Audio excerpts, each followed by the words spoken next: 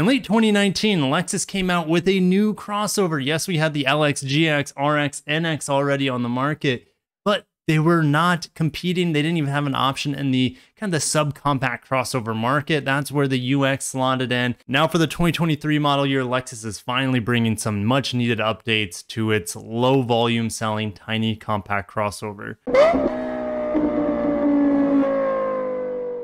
We're adding performance, multimedia, and safety enhancements. And I haven't even read this yet. More than likely, what's going on with a lot of Toyota and Lexus refreshes, probably now and going forward, is that they're done changing styling on mid-cycle refreshes for the most part. And now we're largely going to be getting technological upgrades, powertrain upgrades like we saw in the Highlander. Well, some people will say it's a downgrade, turbo 4-cylinder versus a V6 to get the same fuel economy and very similar power numbers, but better emissions on the 4-cylinder. Anyways, that sort of treatment, new screens, new software, new powertrain bumps for the Lexus end should be coming as well. So let's look at this UX. It will be exclusively hybrid in line with the Lexus electrified plan.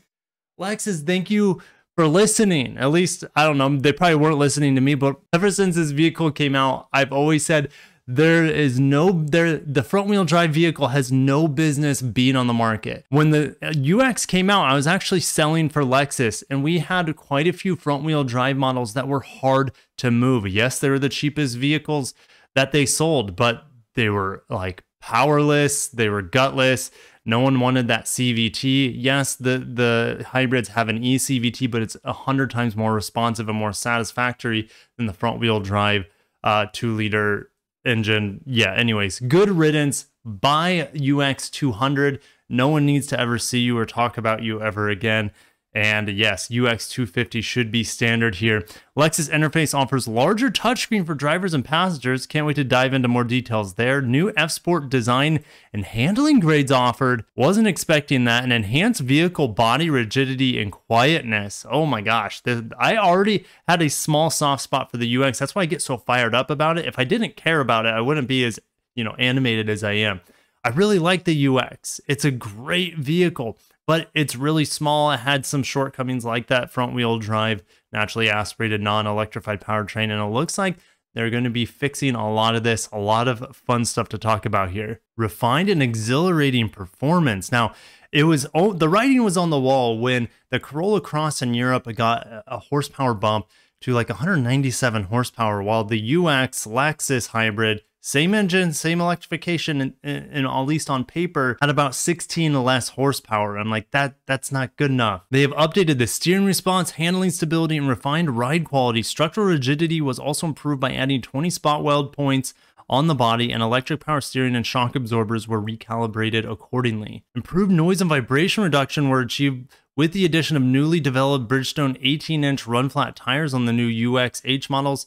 Yes, in America, we don't have like a spare tire on this vehicle, so having quieter run flat tires is a good thing. Focused F-Sport packages for design and handling. On the X here, both models have F-Sport wheels. So there are two F-Sport models. There's F-Sport design, and then there's F-Sport design with the handling package. So it's almost like on the Lexus IS, you have the IS 350 F-Sport, and then you also have the dynamic handling package that you can get on top of that. That's kind of what it translates to me anyways. On the exterior, both models have F-Sport wheels, grille, dark roof rails, a black roof. We're getting a black roof on the F-Sport UX. That's pretty edgy.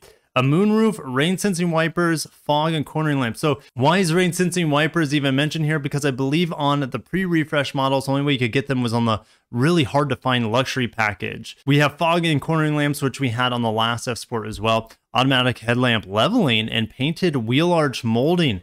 Hell yeah. So that's pretty cool. All the previous pre-refresh vehicles had black wheel arches. I don't even know if there's a special edition, at least one that we got here in America, that had color matched wheel arches. So really good to see that. All right. So the F-Sport handling package adds standard performance dampers and active variable suspension. The rear performance dampers quickly absorb body flex and minor vibrations to further sharpen handling and improve overall ride comfort and quietness. So in addition, with the responding damp force adjustment, the AVS simultaneously maintains a flat posture and absorbs excess shock, even on road surfaces with a combination of large undulations and minor bumps, which is most of the United States. This results in enhanced steering response, stability, and comfortable ride. Steering response is further improved by adding a brace to the steering gear. Pretty neat. Inside the F-Sport handling, the UX Hybrid also receives an aluminum footrest and scuff plate in addition to the F-Sport exclusive sport seats, steering wheel shift knob meters, and aluminum sport pedals. Both driver and passenger can enjoy memory F-Sport seats with heated and ventilated options. It gets a digital key, which is pretty much standard with the new Lexus Interface here. Let's get into the technological upgrades here. This is pretty neat. UX 250H features a new state-of-the-art Lexus Interface multimedia system with larger, higher resolution touchscreen display. So this looks like it's the 12-inch screen. Previously, we had, I think, a base 8-inch screen and a 10-inch screen. Overall cabin usability has been improved by optimizing the shapes and switch layout of the instrument panel and console area. The wireless charging space has been vertically extended and LED lighting has been added at the top for improved usability. 2 USB charging connectors have also been added to the front of the console. Still going to have Apple CarPlay and Android Auto wireless. So yeah, the 12-inch screen looks really good, at least in this picture, but is it more functional than the 8-inch screen? Not necessarily, because unlike the NX, for example, all the heating and cooling switches are underneath here. So it's not built into the screen. So you don't really need to have that bigger screen for more heating and cooling functionality. It gets Lexus Safety System 2.5. So blind spot monitor is going to be standard here. Don't need to go over all the safety features. They are all pretty darn good. Now, what's crazy here is I was talking about the upgraded powertrain for the European Corolla Cross earlier with 197 or so horsepower. They don't say anything about the fuel economy numbers or the horsepower numbers on this refreshed UX. So yeah, good riddance front wheel drive non-hybrid model, but yes, we got way more handling boosts versus the old model and a quieter, smoother ride, but no mention if the powertrain has actually been upgraded to the European spec. Now, they have adjusted the layout like they said, and we don't have radio control buttons over here anymore, which took a little bit to get used to. It was actually pretty functional. You had a tuning knob and a volume knob right there on built into the armrest, so it's pretty cool. But now instead you have all your heated and ventilated seat options, as well as your heated seat option, or sorry, heated steering wheel option for this cluster of buttons here. But if you kind of have like a base model, this is just going to be a bunch of buttons here that don't have a functionality. They're just going to be like black, non-pressable little plastic squares. It looks fine in this model because it's completely loaded, but yeah, most models are not going to have heated and ventilated seats. They'll have heated seats, but not ventilated seats. It's a little bit more rare, and heated steering wheel is not the most common thing on a UX either, depending on the region you're in here in North America. So what are my thoughts on the new UX? Well, it looks better in the F-Sport trim. It is going to handle a lot better. Ride quality is even going to be better. The multimedia system is night and day better.